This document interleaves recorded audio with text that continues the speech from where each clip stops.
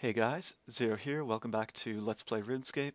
We are back in the live game today. I'm just over at my port, and as you guys know, I've really been enjoying the RuneScape beta for RS3.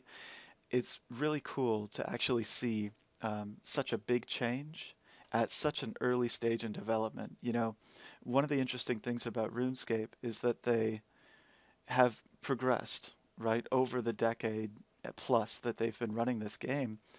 And it's really neat to see how that change occurs, right? But up till now, for me at least, I haven't been able to be involved with a beta early on. So, you know, what would happen is just one day there would be an update, and then all of a sudden the game would be different in a particular area or in a particular way. But now I get to see the whole process, and that's really cool for me. Um, and hopefully you guys are enjoying the videos. Someone did ask me about the lag. Keep in mind that's lag that I'm experiencing with my computer, and that was something that I was interested in too. So I did look around and found a few different videos on YouTube, and other people are not experiencing the exact same problems that I am. Of course, there's a lot of shared things like the textures, right, do seem to, like, there's not quite a strong contrast just yet. Uh, a couple of people, it looked like, found ways to just boost the saturation, and that really brought things out. I don't plan to do that myself. I'm just going to show you what the beta looks like as we kind of progress through, just to document things. And, you know, that's the way I like to do it, I guess. Um, One thing I kind of committed myself to when when I started putting up videos for RuneScape, I sort of decided that I wasn't going to watch a whole lot of other people's content. Of course, you know, I'm willing, of course, to check out the occasional thing if somebody does something really cool, but I didn't want to be derivative. I didn't want to be influenced by other people that are doing stuff for the community as much. Of course, I've got tons of influences, you know, other things that I'm interested in, and sometimes you guys send me really cool stuff that that inspires a lot of ideas, and that's actually what I want to talk about today, if you guys are interested. Um, but it's gonna mean that I have to think. So I kind of want to go and train a skill. Um, how about we go to the rune span? Yeah, let's do that. I'll see you guys in a minute.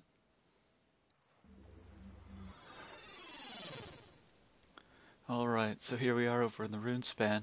And the tip that I received today, or a couple of days ago now, comes from Z Dragon. He sent me a link to an image and 3 locations where the symbol that's in the image appears. I was able to go to and actually confirm 2 of them. And the first one I want to talk about is in Guthix's resting place. It's right on the little platform that's right in front of him where he was kind of floating, standing, whatever. We can't really see the bottom. And it was actually there before Sliske arrives. And because Guthix built this area in secret late in the first age, this symbol may have been there from that time. So it could have been there for thousands of years in-game. We also see the language of the Nuragi written kind of right nearby. And that's kind of interesting, and I'll mention why in a bit. The next place that it shows up, and this one I wasn't able to confirm. I tried to go there and died a few times. It didn't work out too great, just not my environment. But it's right out front of Nex by his God Wars dungeon. And if someone can send a picture of that or whatever, that'd be great. I'd really appreciate it. Now, Nex means either death or murder in Latin, right? We also know that Nex is a follower of Zamorak, the god of chaos. So that's pretty different from Guthix. The God Wars dungeon would have first come about in, you know, the 2nd or 3rd age during the God Wars, the 3rd age. And by that time, Guthix was already asleep and wasn't really involved with the world, so that's pretty separate, right? So you've got Nex, who follows Zamorak, the god of chaos. Why would these 2 groups use the same symbol? That's interesting to me. The third place where this shows up is actually where we just left. It's right inside our port, and you can see it here on this little book next to the scrimshaw apparatus. And if we look closely on this book, there are a few hints that we might want to think about. The first one that caught my eye was another language. We've got the Tsar characters written on the book, and you can see these in the Tsar library. They're written all over these little orbs, and actually, as far as I know, that's the only place where we see their language is written on these orbs. So that is maybe important. I'm not sure. Um, Obviously, player ports are mostly about the Eastern lands, so when we see the Tsar language showing up on a book with a strange symbol, and knowing that much of what we're gaining in player ports actually comes from the Eastern lands, we might find out that um, parts of the Tsar culture, or something more fundamental, we might find that in the Eastern lands, and that could be interesting too. Um, And there's a few things we know about the Tsar, some things we don't really know. I don't really know about their origins too well. I think they mentioned having some kind of a god that was made out of stone and rock and is planning to come back one day. But we also know that the Tsar have trouble reproducing. Their offspring are not inheriting memories of their ancestors. And this comes up a lot. We see a lot of species that are having trouble surviving, right? Just like the Dragon Riders dying out, just like the Majorat, right? In the Dragon Riders case, we actually know now that it was Sliske who convinced them to come to Gielinor from another planet, and the Majorat from another planet as well. It's interesting that the only way they kind of rejuvenate is by actually sacrificing one of their own. They perform this ritual of rejuvenation every 500 years, right?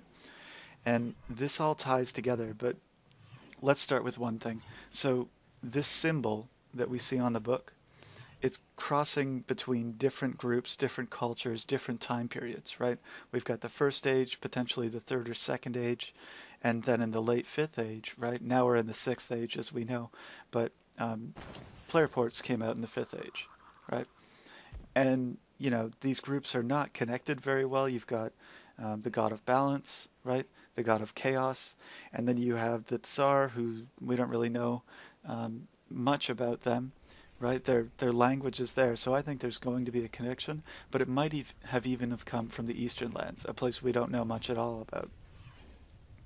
So when you've got this symbol showing up again and again, to me it suggests that it's either older than all of those groups, or it's somehow universal, likely to pop up again and again, right? There's something fundamental about it. And if it's older than them, then maybe it comes from even before Guthix came to Gielinor. It could be from, other worlds. We don't know. That could be really interesting too. But we've got some more hints. When we look in the player port room, there are a couple pieces of Rune Essence on the desk. And there's also writing on the scrimshaw apparatus. I don't know if I mentioned that. But the Rune Essence is interesting because, as we know, Rune Essence gets its power from the Stone of Jas. And Jas is one of the Elder Gods, right? So when we see the symbol and we know it's probably going to be really, really old, one of the first places we might start to think of is actually the Elder Gods. And then, we've got a couple of pieces of Rune Essence right there.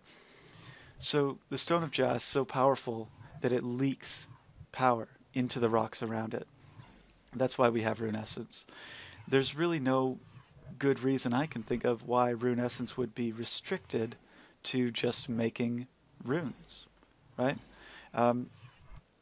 And it's kind of interesting that it's actually capable of making runes in the first place. So all of the Elder weapons, right? If we think about what they're used for, we've got the Staff of Armadil, there's some horn, there's the sword that is all broken in The World Wakes. You see it on a table, kind of sparking.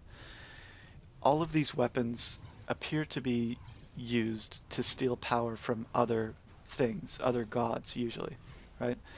And with the Stone of Jas, what we see is that it infused rock, which is then capable of stealing power from the elements, earth, water, fire, and also from other things like astral, right?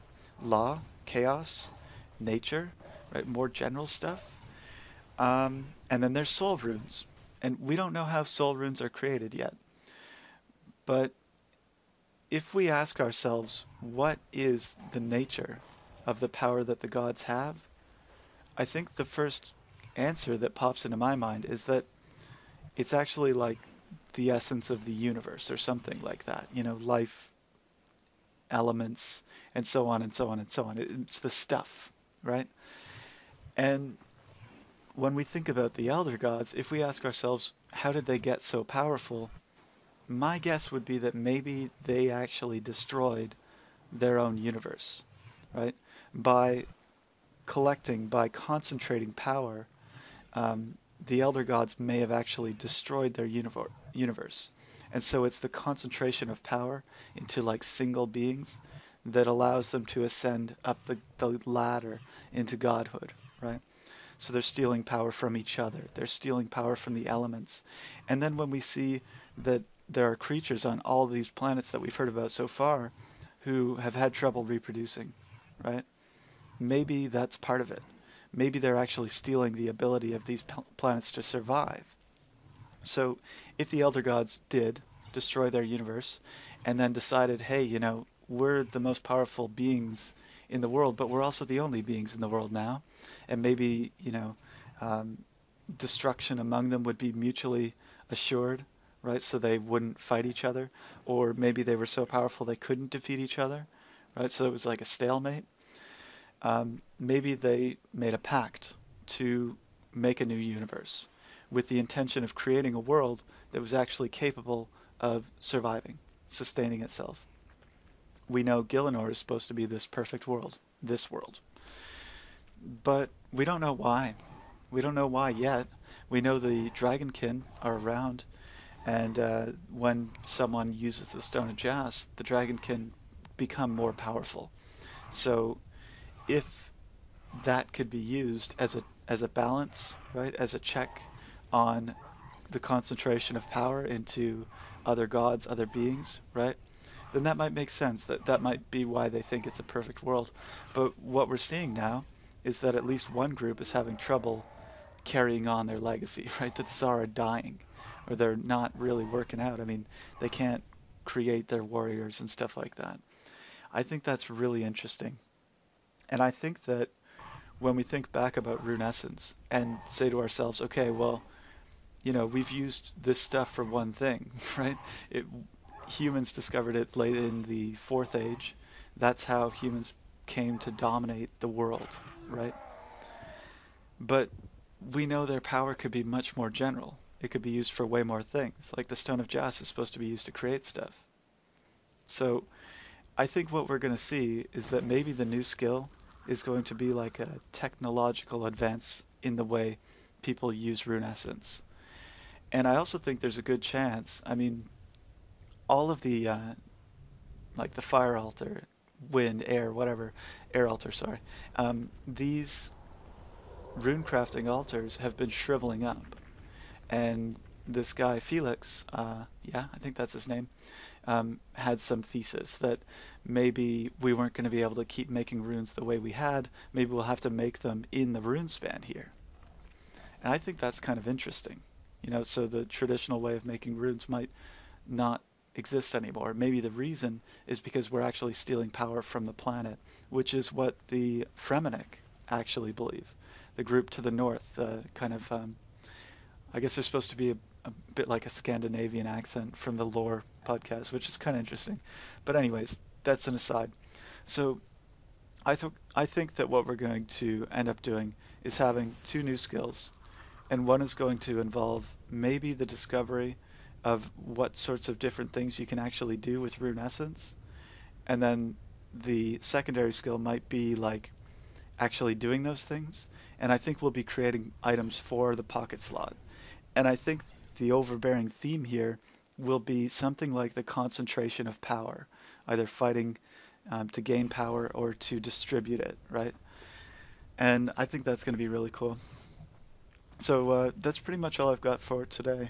There's probably a few things I forgot. It's kind of a big topic, but I hope you guys enjoyed listening. If you guys have any thoughts, I wouldn't mind hearing about that for sure.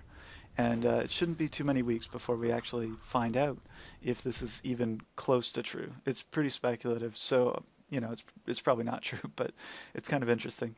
So I'll see you guys later.